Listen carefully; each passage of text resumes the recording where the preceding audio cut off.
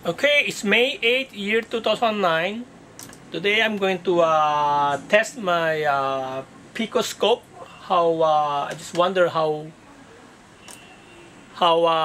clear when it capture digital signal. Okay, so there I have a signal generator here, a function generator that can produce from 10 hertz up to 1 megahertz, and there's a frequency counter. And here's my the PC Picoscope. Okay, that's my Picoscope, and here's the signal. Okay, now there the Picoscope is sampling at the signal at 1 kilohertz. Okay, set the frequency to 1 kilohertz. There.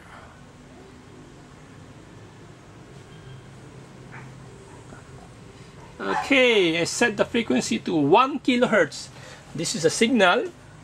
Okay. Now I'm going to freeze it. Freeze.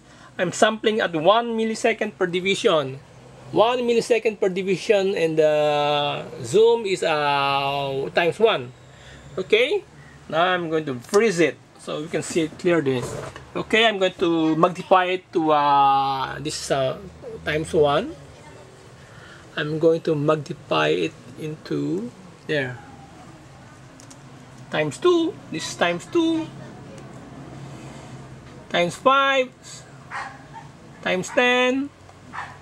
Times 20. Times 50. Times 100. And 2 times 200. Okay, one nice thing about the digital oscilloscope is you can magnify it there. Okay. Now let's increase it to 10 kilohertz. Okay, so this is 1 kilohertz, increases to 10. 10 kilohertz there.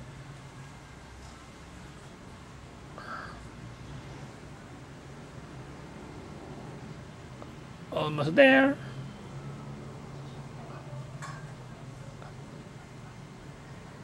Okay, it's now in 10 kilohertz. There. That's a signal. Still, the sampling is 1 millisecond. Magnifying is times 1. Let's freeze it and let's magnify it. Times 2, times 5, times 10, times 20, times 50, times 100, times 200. Okay, still very smooth. Okay, now let's increase it to 100 kilohertz. There.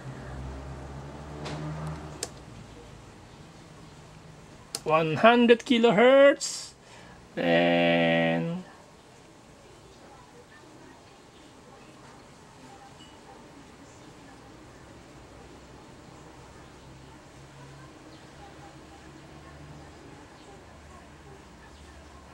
okay, now set to 100 kilohertz. Start sampling. Okay. This time let's freeze it again by freeze it. Sampling is still the same, 1 millisecond per division times 1. Okay, let's freeze it and then magnify it. This is times 1, times 2, times 5, times 10, times 20, times 50. Still smooth there. Okay, times 100. But if you notice the signal, it's very look like there's a what do you call it, it's not smooth anymore. Okay, because we are now reaching the sampling rate of the oscilloscope. Okay, there, the square. This is supposed to be smooth. Okay, yeah, square, very edgy. Okay, now let's increase it. Let's increase it to 1 megahertz. Okay, set it to 1 megahertz.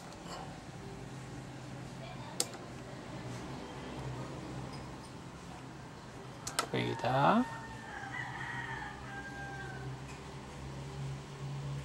There, 1 megahertz.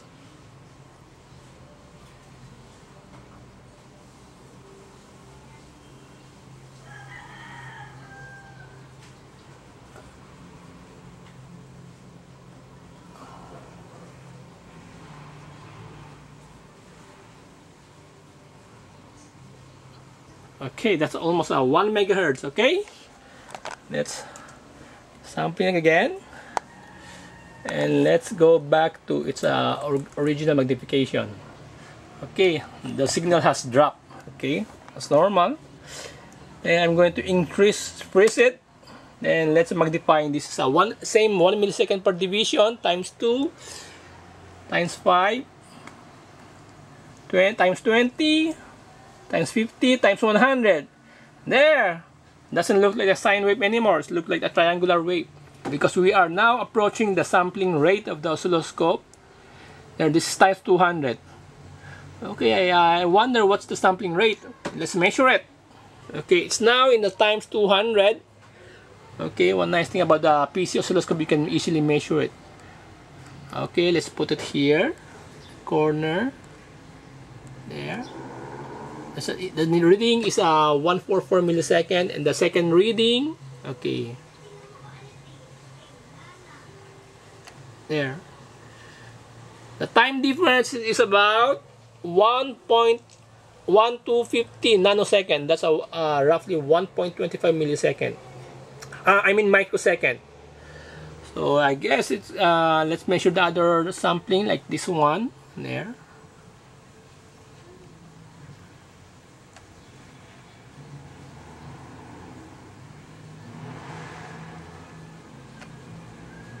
Still the same, 1.25 microsecond. So I believe it's about 1 microsecond estimate. Okay, so when your time per division is 1 millisecond, I believe the sampling rate is about 1,000 times smaller. So that will be 1 microsecond, I believe. Okay, one nice thing about this digital oscilloscope, you can magnify it. Unlike with the analog oscilloscope, you cannot do that. Maybe in analog oscilloscope you can only magnify up to 10 times, but not 100 times with the digital. Okay, let me show you. So it's like a digital picture, so you can see the sampling rate. Okay. Now I'm going to test. This is my single trace oscilloscope. I'm going to perform the same test using my dual trace. This dual trace Pico there. This dual trace 12-bit resolution. Okay. Bye.